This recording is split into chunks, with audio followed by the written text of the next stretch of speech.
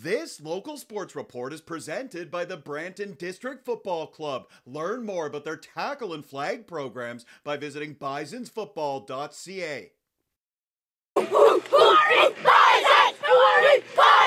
Under 10 football from Bisons Alumni Field. The Bisons fired up before Saturday's home game. Brantford hosting the Burlington Stampeders. Opening quarter, it's a handoff to Noah Hamilton. He goes left, he breaks a tackle. Hamilton now going right, and here goes Noah. He finds a lane and scores the first touchdown of the game. It's a 57-yard run. Brantford is up 6-0. Later in the first, it's more from Hamilton. This time he's doing it on defense. Hamilton picks it off. He takes it the other way. And how about this? Hamilton runs it back for a pick six. Brantford looking good on both sides of the ball. They are up 14-0. Second quarter, the Bisons in the red zone, and it's a QB keeper from Thomas Geringer. He runs left, and it's a touchdown for Geringer. He extends the lead. Brantford has a 22-point advantage, and their offense not done there. Noah Hamilton going up the middle. He is motoring down the field,